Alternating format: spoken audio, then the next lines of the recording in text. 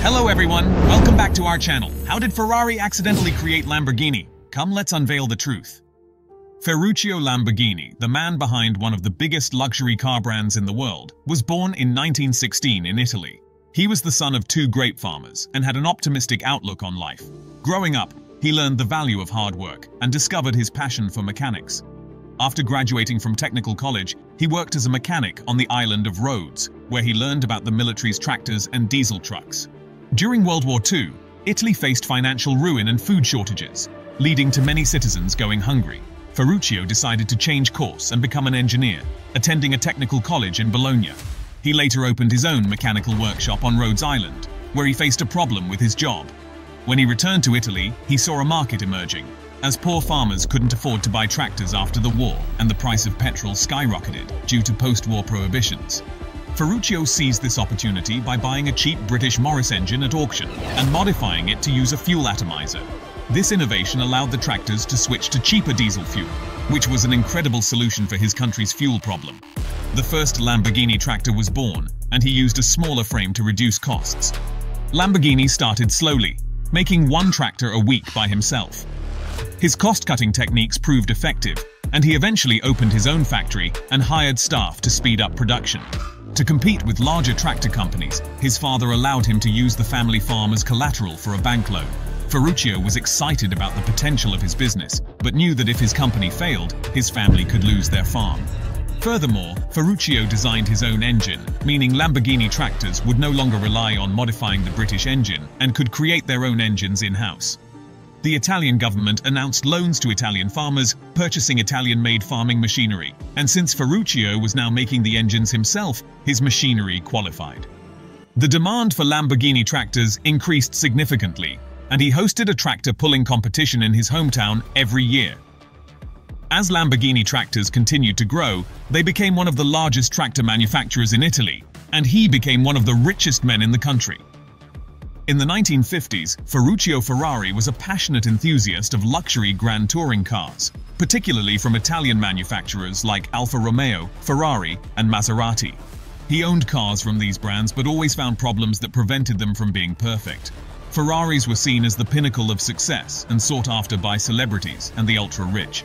Ferruccio owned cars from all these Italian brands. He disliked his Ferrari 250 GT and described it as too noisy and rough to be a proper road car.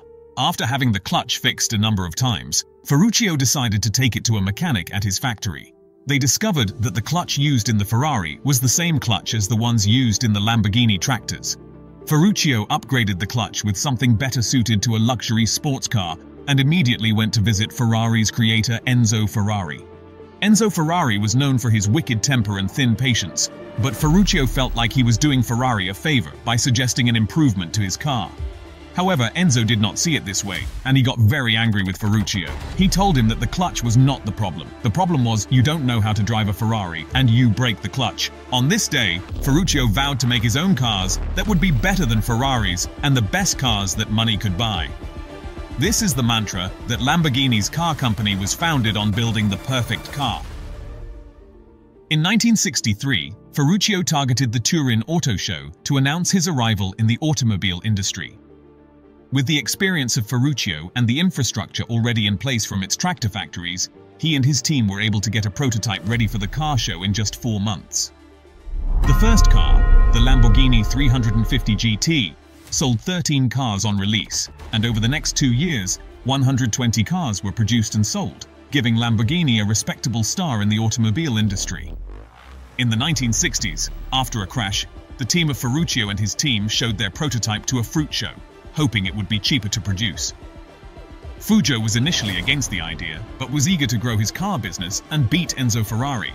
Ferruccio decided to use the new race car his team had designed as a marketing tool to get people talking about his brand. The new model was completed just 2 days before the 1966 Geneva Motor Show, and it was called the Lamborghini Miura. The engine placement in the Lamborghini Miura was inspired by Formula One cars and was an innovation that would soon become widely adopted. The car quickly became iconic, seen in some of the biggest films at the time, and celebrities adopted the car as the ultimate show of wealth. However, disaster struck when Ferruccio's companies were thriving throughout the 60s. Lamborghini Ultimate Bills was rivaling the top cars of the day, including Ferrari and Lamborghini tractors, were continuing to produce some of the finest tractors in the world. In 1973, the global oil crisis led to the high cost of manufacturing and the demand for high-performance cars plummeting. Ferruccio sold his remaining 49% stake in Lamborghini and retired to an estate in central Italy. The agricultural machinery group purchased Lamborghini tractors from Ferruccio and still owns them today. Lamborghini automobiles faced more turbulence over the years, with the economic and political situation in Italy worsening over the 70s. By 1980, the iconic Italian sports car brand was picked up by successful French brothers who purchased the failing company at a discounted rate of $3 million. In 1987, Lamborghini was sold to Chrysler for $25 million, and Chrysler briefly saw some profit before sales in the US dropped. An Indonesian conglomerate paid $40 million for the privilege of owning Lamborghini, reigniting the brand. A financial crash in the Asian market forced the company to be sold once again. The strong European markets at the time meant Volkswagen was going on a huge spending spree, and in 1988 they purchased Lamborghini along with several other car brands like Bentley. Today, the Volkswagen Group still own the Lamborghini brand under their subsidiary company Audi. While Lamborghini has gone through many ups and downs since Ferruccio sold his company, it seems like Volkswagen made a very smart purchase.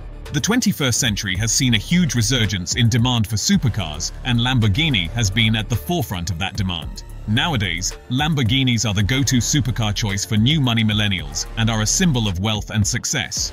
Thank you for watching this video. Like, comment, share, and subscribe to explore more about us in our channel.